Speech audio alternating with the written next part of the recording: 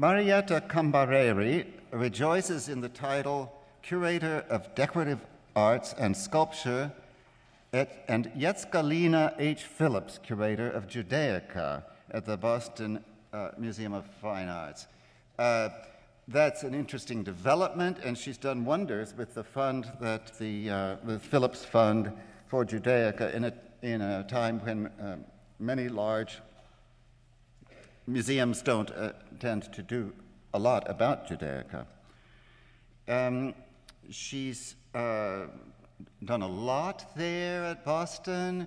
I hope everybody's seen her gallery of Renaissance sculpture that includes a really interesting variety of sculptures by the Della Robbia with also odd pieces that really can take you in a lot of directions there in a very few yards. Why should I go on? We want to hear Marietta.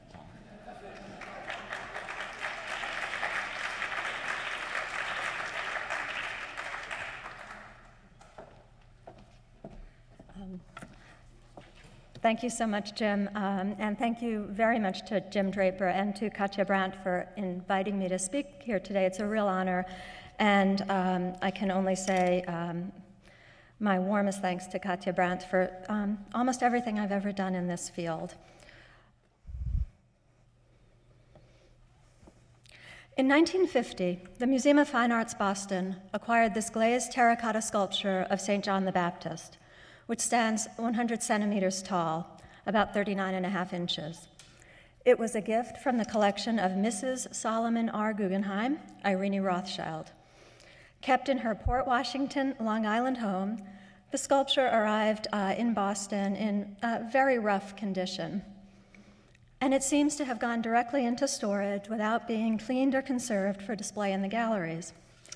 The curator at the time, Edwin J. Hipkiss, noted that the statue, which was called Florentine around 1550 and attributed to the Della Robbia family, had been broken and badly repaired, but he stated, quote, "Its stylistic vigor and quality speak for themselves. Venturi and Marquand do not aid in definite identification of the sculptor, but given time, we may discover our man. Acceptance recommended," unquote. I would just note that thus far we have not been able to trace any information about when or how the piece entered the Guggenheim collection. We do know that before Solomon Guggenheim began collecting modern art, the couple had collected old masters, but much of that material was sold. The sculpture, however, seems to have remained unpublished and unknown to scholars until its recent emergence from deep, dark storage at the MFA. And here, indeed, we see the St. John up in the attic storage in an undated archival photograph. An undated note in pencil on the accession card in Hans Swartzensky's hand crosses out Della Robbia family and changes the attribution to attributed to Giovanni Francesco Rustici, and notes from his files related it as a type to Rustici's baptistry group. And this could have happened anywhere from about 1950 to about 1970, Swartzensky's attribution. It's not clear. After this, the piece seems to have garnered little attention. It was moved at some point into an even deeper and darker bay of the attic, but at least was covered by a bag at some point. In November of 2004, as we were working to empty the attic in preparation for the demolition of the old East Wing to make way for the construction of the new Norman Foster Art of the Americas Wing, which opened in November of 2010, the St. John appeared again, and this is how I first saw him. It was in rough shape indeed, but it was also very clearly, it seemed to me, a major example of glazed terracotta sculpture of the early Cinquecento, not Della Robbia family around 1550, by which date no real Della Robbia workshop existed. And so one of the first questions was indeed, could it be by Rustici? But already I felt that the attribution was not even the most important thing. This sculpture was, and still seems to me, to be something of an outlier, something like he is in this conference. He's a bit of an outlier here, but surely Florentine and surely early Cinquecento. It almost didn't matter who it was by. What was clear is that we needed to study and conserve the piece and to try to understand it better in the process. And I show you 4 views of it before conservation. And thus began a great collaboration among curatorial, conservation, and research science colleagues at the MFA, which gave new life to this intriguing sculpture. And I express my deepest gratitude to and appreciation for my colleagues Abby Heiken, Objects Conservator, Richard Newman, Head of Research Science, and Michelle Derrick, Research Scientist. As you will see, and here you see the sculpture after cleaning and restoration, Abby's work, supported by Richard's and Michelle's analyses and interpretation, was exemplary in every way. I'd also like to acknowledge the pioneering work in modern scholarship carried out by Charles Davis. His study of Rustici's reliefs showed me early on that we probably were looking at a work by Rustici himself. By 2005, the piece was in good enough shape to travel to David Franklin's exhibition, Leonardo da Vinci, Michelangelo, and the Renaissance in Florence at the National Gallery of Canada in Ottawa, where I cataloged it as attributed to Giovan Francesco Rustici and dated around 1510 to 20. It was hailed as a major rediscovery, and the attribution was generally accepted and endorsed. In 2007, the St. John was featured in an exhibition at the MFA, Donatello to Gian Bologna, Italian Renaissance sculpture at the MFA Boston, which presented a reevaluation of our Renaissance sculpture collection, with many pieces emerging from the storerooms, newly conserved and studied. St. John's story was told in a feature by Miles Unger in the New York Times in February of 2007, making my mother very proud.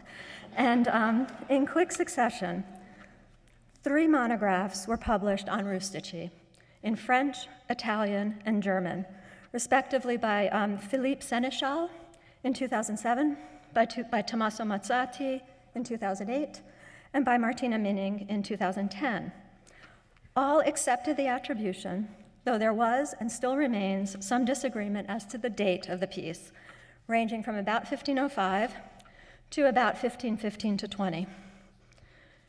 In 2010, the piece went home to Florence for the exhibition at the Bargello, I Grandi Bronzi del Battistero, Rustici e Leonardo, and upon its return to Boston, we reinstalled him in its most recent and current setting. And at that point, I dropped the qualifying attributed to, and I now present it as Rustici. Sort of like Jim was saying, you get the chance to reevaluate your attributions as you get to reinstall your sculptures. And it is an attribution that I now firmly believe in. I would also note that in the recent Renaissance Society of America conference, Benjamin Binstock put forth the idea that the Boston St. John is by Leonardo. So, quite a journey for this sculpture. I would have been very content for him to take a little rest as he settles into his newfound fame. So when I was asked to present on the piece for this conference, I was a little confused as to how our St. John would fit in and what the role the sculpture might play here. I supposed that I might consider whether the piece might date a bit earlier than I tend to date it, which I've modified to about 1505 to 1515, or at least very early in that range. Rustici's life dates are 1474 to 1554, so in the 1490s, he was a young man in his 20s, and this was surely a formative decade for him.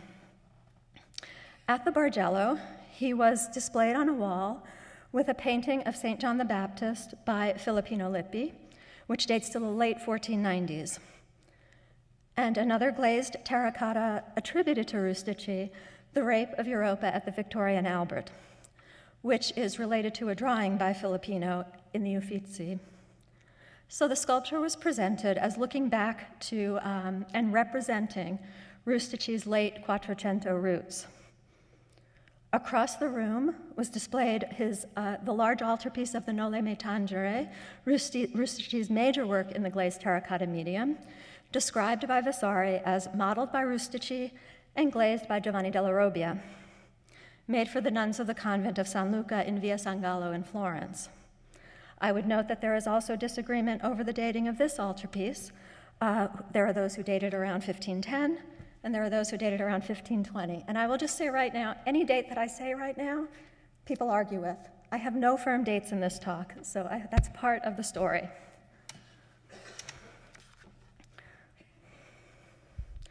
The relationship of the Boston St. John to Filippino, who died in 1504, has been noted before by Mozzati and remarked upon by others. And it's surely there, especially in the slender, elongated proportions of the figure, his wiry emotionalism, and even vaguely the position of his arms. And yet I felt, and I expect that there are those here in the audience who do not agree with me, that the installation clarified the issue, that while the Boston St. John does have the very slender, wiry proportions of a work like Filipino's, and certainly responds to the model, I believe we are looking at a figure from a very different moment. If we compare it to the pathos and deep interior emotion of Filipino's St. John, we see a very different kind of energy at work. If we contrast this St. John to the calmer, more elegiac figures associated with the Master of St. John and David statuettes, which also date somewhere vaguely in the early Cinquecento, this is in Cleveland, and it's dated on their website as about 1500 to 1525. The energized, expressive aspects of the Boston St. John come through. This figure is so tightly wound up, it's not at all relaxed, but focused, energized, and ready to deliver his message, with sharply focused eyes and open speaking lips. It is indeed very similar to the tightly wound energy of the figures of Rustici's great Preaching of the Baptist, which is the true point of reference for the Boston St. John, made for over the north portal of Florence Baptistry between 1506 and 1511. Furthermore, the direct comparison with the Bronze Baptist seems to me to be ever stronger since the conservation of the group. The chiaroscuro effects of the figure, the animation of the space around him, and the tight energy of the pose seem to me to be all the more closely linked to the great baptistry group. I remember seeing the bronzes for the first time after their conservation, which was completed in 2009, in an installation in the baptistry in Florence. But I show you here the installation of Gary Radke's show, Leonardo and the Art of Sculpture, at the High Museum in Atlanta. And especially when contemplating the head of the bronze St. John, thinking for the first time, well, yes, I really do think this is by the same sculptor as our St. John.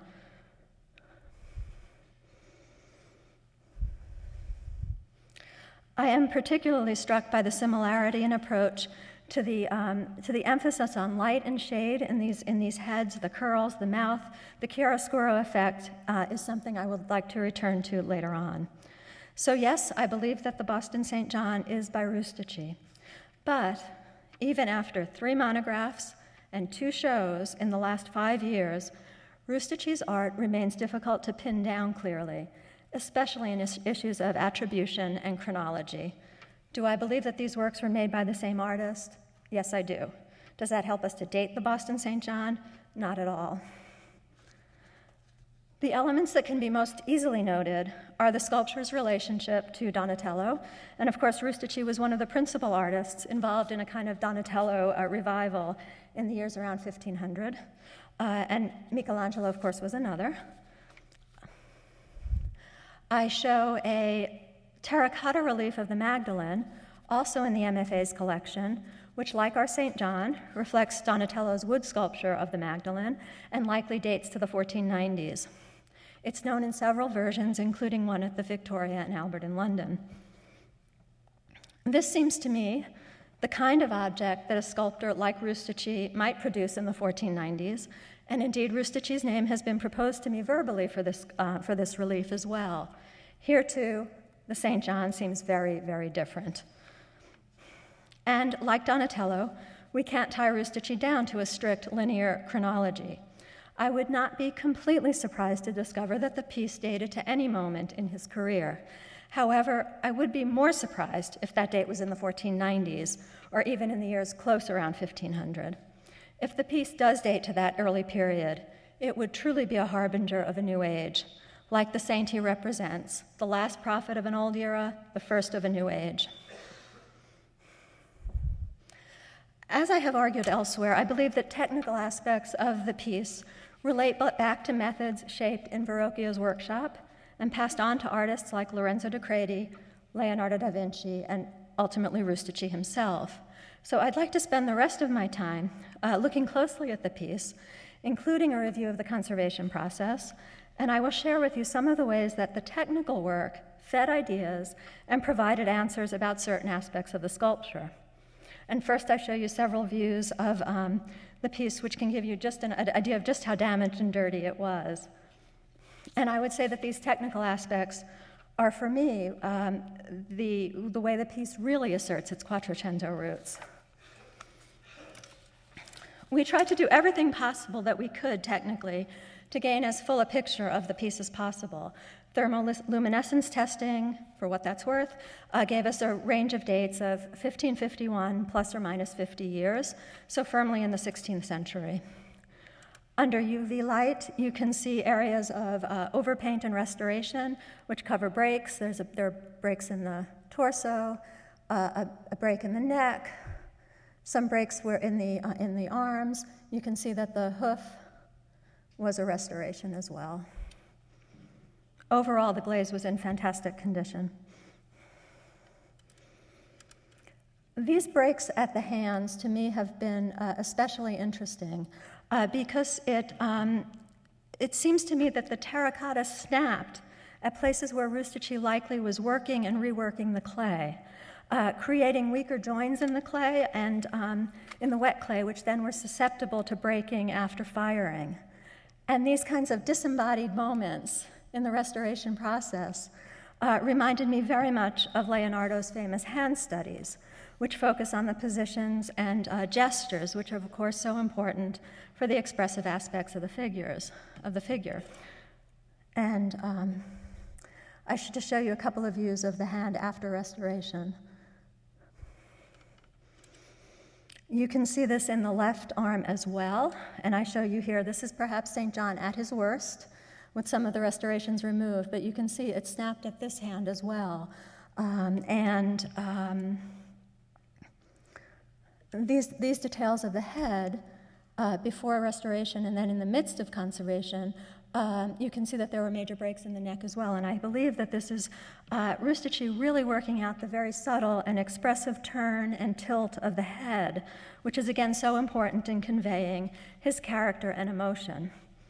And I again would suggest that he worked and reworked the clay, the wet clay, creating less stable joins, more susceptible to breaking. The pointing finger is a restoration. You can see the old plaster repair. And this detail, combined with the crossing of the arm over the chest and with the strong turn of the head against the shoulder, this is a gesture being explored by both Leonardo and Andrea del Sarto. Again, I'm not going to try to date this. The Worcester St. John by Sarto is generally dated to around 1517. I don't believe that it was ever a kind of self-referential gesture, as we see in this sweet little sculpture that whose present whereabouts I don't know. If anyone does, let me know. It was in the Ambert collection in the early years of the 20th century. I'm convinced by the anatomy of the hand and by the curling of these other three fingers that this restoration is correct. And of course, it is completely reversible should some future curator disagree with our decision to repair it, to restore it. X-radiography confirms the areas of breakage that I've told you about and shows repairs that are filled with, there's plaster and bolts and pins. And I would just say a special word of thanks to Giancarlo Gentilini for many aspects of our work on this St. John, but especially for having helped us see The technique so clearly in these x-rays. So you have the legs, which are quite solid, and then as you work up the torso, you can literally see Rustici working these, sort of wrapping these kind of sausages of clay, as Abby likes to call them, as he modeled the figure. And the kind of softness of the interior contour suggests that the core was made of soft rags, which then could be pulled out from two small holes at the back of the sculpture. The density that you see here and the bolt, that is actually plaster fill and a bolt holding it together at the join. Here's a pin holding the neck, but you can see that another nail has fallen into the hollow head, probably once held a halo. And you even get a sense of how the drapery, which really does have a life of its own, is being applied as he's working the clay. This detail of a piece of drapery not well adhered gives you a sense of those sort of rolls of clay. And on the piece that came off, we had this beautiful fingerprint, which is, of course, always a thrill to see in clay. Elsewhere, it becomes clear that the drapery actually seems to have been applied over the modeled flesh. So he's working the drapery and then applying it. And this detail also shows you how we came upon our other major restoration to the sculpture. This is the old repair of a hoof, and when Abby took it off, we could tell exactly how far the glaze had traveled, and we had this beautiful little indentation that told us just where the hoof needed to touch the goat skin. And here, just to give you another sense of, really had that sense of how the drapery is applied over the modeled figure. And then I show you Abby's beautiful and perfectly fitting and much more naturalistic new hoof.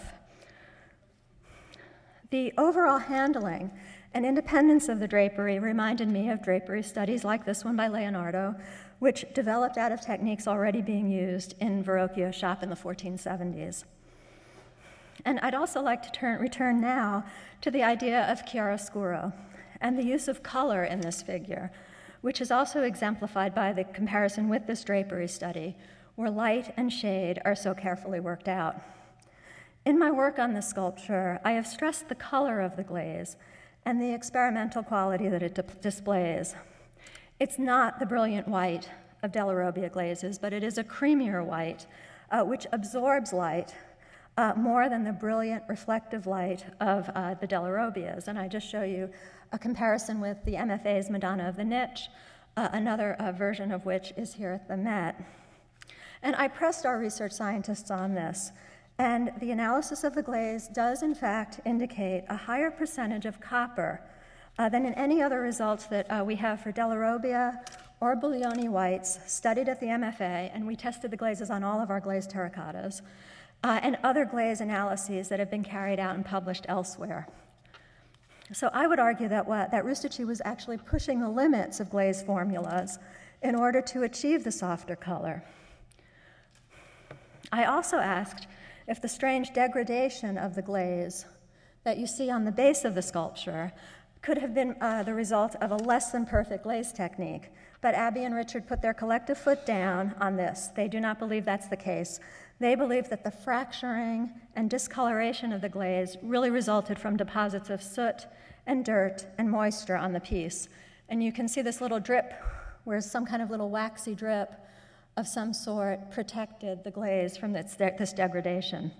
And of course, the piece was kept in a Long Island residence for a long time, and Abby actually found a wasp's nest tucked up between his legs, so its environment was not always the best.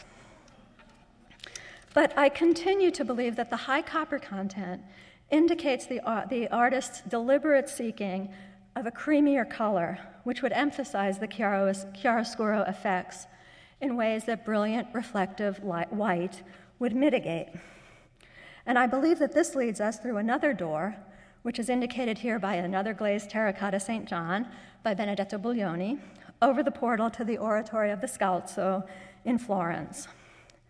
And my concluding point today is to stress the consonance of Rustici's St. John with the remarkable achievements of Andrea del Sarto in the Chiostro dello Scalzo, frescoes. For me, it is, in fact, not so much Filippino Lippi, who is the St. John's painterly kindred spirit, but Andrea del Sarto, who, as Vasari tells us, was a great friend to the sculptor.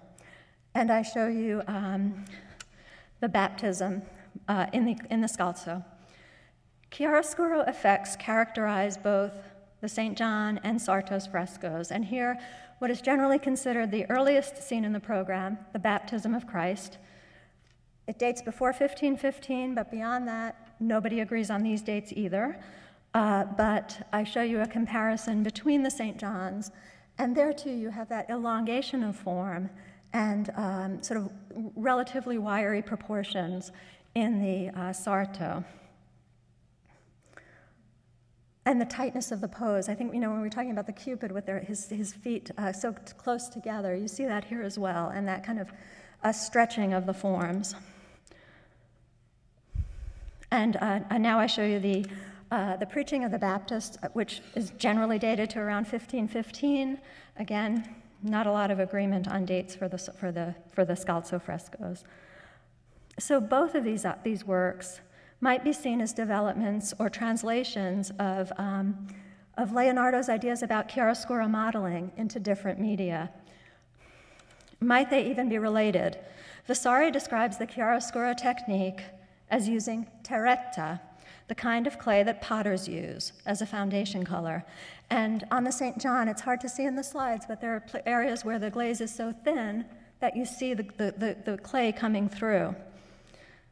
So you use the clay as the foundation color, and then it is highlighted with ground travertine, and shadows are created with ground charcoal or other black. It's an intriguing confluence of ideas.